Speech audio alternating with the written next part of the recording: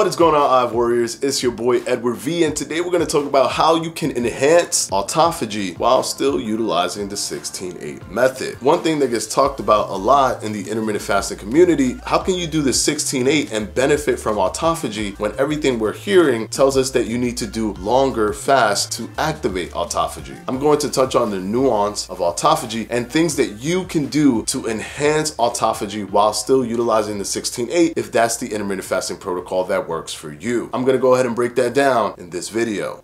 Stay tuned.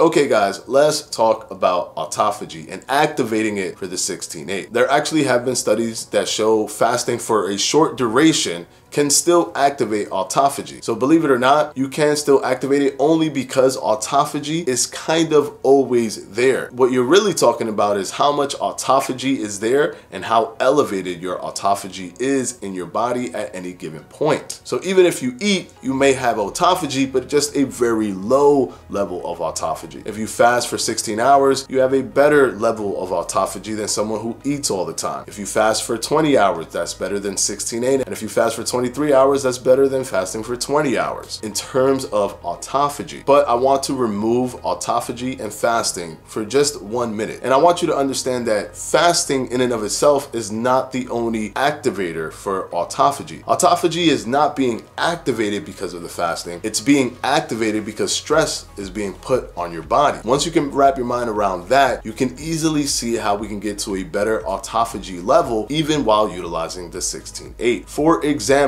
the reason fasting activates autophagy at a great level is because you are not taking in nutrients during the times that you're fasting. So because you're going through this long period of not consuming nutrients, your body is reacting accordingly, and this stressor then elevates autophagy. The reason this happens is because your body is incredibly efficient. The same way metabolic adaptation happens because your body is incredibly efficient. Metabolic adaptation happens when you're at a caloric deficit for some time and your body adjusts and then can work with the calories that you're giving it, thus burning less calories, working with what you're giving it. Autophagy is the same thing. Because there is a lack of nutrition coming in, your body decides to self-eat the cells that are not up to par, so to speak, so that your body can work as efficiently as possible. That cell is not needed. Those cells do not need to take in nutrients, and if they exist, they're going to be sucking up all the limited nutrients that are coming in, so might as well just get rid of them. It's a stressor and it's a response to that stressor, thus autophagy. But other stressors can activate autophagy. So if you're doing the 16-8 and you want to enhance autophagy,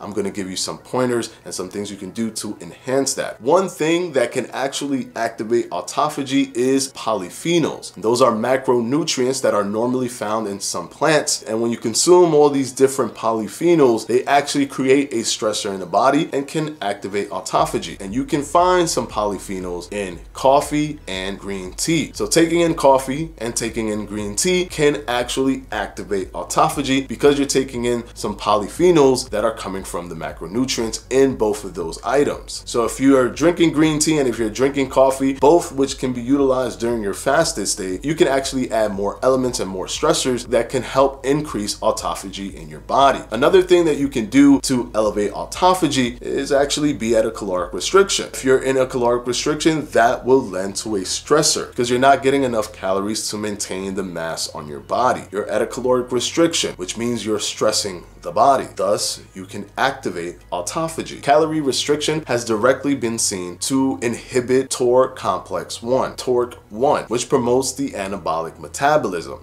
And when that is inhibited, AMPK can also be activated and autophagy is elevated. So I do want you to understand one thing: autophagy is catabolic. That doesn't mean catabolic as in you're losing your muscle, but it is something that comes from the catabolic state. You can still get autophagy and still build muscle, believe it or not, because all although you are catabolic at points throughout the day, you are also anabolic in points throughout the day. So you're catabolic, anabolic, catabolic, anabolic. If you want to build muscle, however, you want to make sure you're more anabolic than you are catabolic when it's all said and done. What is the net negative or net positive amount of anabolism or catabolism? In those pockets, however, of catabolism, you do want to be able to enhance autophagy. And being at a caloric restriction reduces toward complex 1, thus enabling more autophagy. So we talked about coffee, green tea being at a caloric restriction, but also utilizing aerobic exercise can activate autophagy because this is a stressor. And it has been seen that within 30 minutes of aerobic exercise, there is a high elevation of autophagy. Your cells are simply trying to recover from the stress of doing aerobic exercise, and because of this, your body elevates autophagy because the cells that don't need to be there don't need to be there, and your body knows this. So when it removes those cells, it can work more effectively with the situation you are putting it through. It's a stressor that is causing autophagy to activate. Remember, autophagy is not simply activated by fasting, it's activated by stress. The body adapts to this stress. Another thing that can assist you in elevating autophagy is shocking your body. So things like hot cold shocks can improve autophagy. So if you were to just dump yourself in an ice bath, for example, that quick transition from your body temperature being at normal temperature and then instantly being dumped into cold temperatures and then withstanding that cold temperature increases autophagy. Autophagy is increased because of this. Going into the shower and alternating between cold and hot, that switch back and forth is creating a level of stress within the body temperature regulation. Because of this, autophagy is activated. One thing I forgot to mention is that olive oil also has polyphenol inside of it. So you could throw this in the bucket of things with coffee, green tea, if you want to use olive oil. But the reason it's a little different is because olive oil can break you out of your fast. So if you're going to eat, you can utilize olive oil because olive oil can also help with autophagy as well. Lifting weights can also do this as you're putting stress on the muscle belly, stress on the muscle tissue. This can also help activate autophagy. Also, putting your body under stressful situations where things that would normally be easy tend to be harder because of the scenario that you put yourself in. For example, hot yoga, where you're doing yoga in a very hot location. Although you're doing mechanically slow movements, you are still activating autophagy because you're now doing it in an area that's producing heat, and it's very stressful for your body, for the regulation of your body temperature. So your body responds by removing the cells that don't need to be there so it can be effective. And before you think that, wait, autophagy is just eating things, what's the point of autophagy? Your body is always reproducing new cells. Your body's always developing new cells, creating new cells. So autophagy simply removes the bad cells. It removes the cells that are not up to par so that your bad to good cell ratio keeps getting better and better in your favor. So don't look at autophagy in a bubble and not understand why it's beneficial. It is beneficial. A lot of neurodegenerative diseases happen because of poor cells. If you allow your body to have these moments of enhanced autophagy, it'll clear out the bad cells, and then eventually it'll get to a point where it creates new cells and you'll have less of the bad cells because you were able to clear them out. This is the true detox. It happens because of autophagy. It doesn't happen because of a juice cleanse. It happens because you are actually detoxing your body by alleviating itself of the bad cells. Now, you don't have to utilize all of these strategies, but you can use some of them, or whichever one you see that you can fit into your regimen. If you throw these things in while doing the 16-8, you can enhance your autophagy simply by creating all of these different stressors. Fasting creates a specific stressor. Workout creates a specific stressor. Reducing calories and losing body mass creates a specific stressor. All of them together just simply helps you enhance the autophagy levels. So I hope this video was very helpful for you. And if you're fearing autophagy not happening because you're doing the 16-8, I hope this cleared some things so that you understand why autophagy is actually being activated and that it is not simply tied to fasting, but it's tied to stress. Fasting creates an element of stress, but so do the other things that I've mentioned in this video. I want to go ahead and thank my patrons for my Patreon, and I'm going to go ahead and put their names right up here.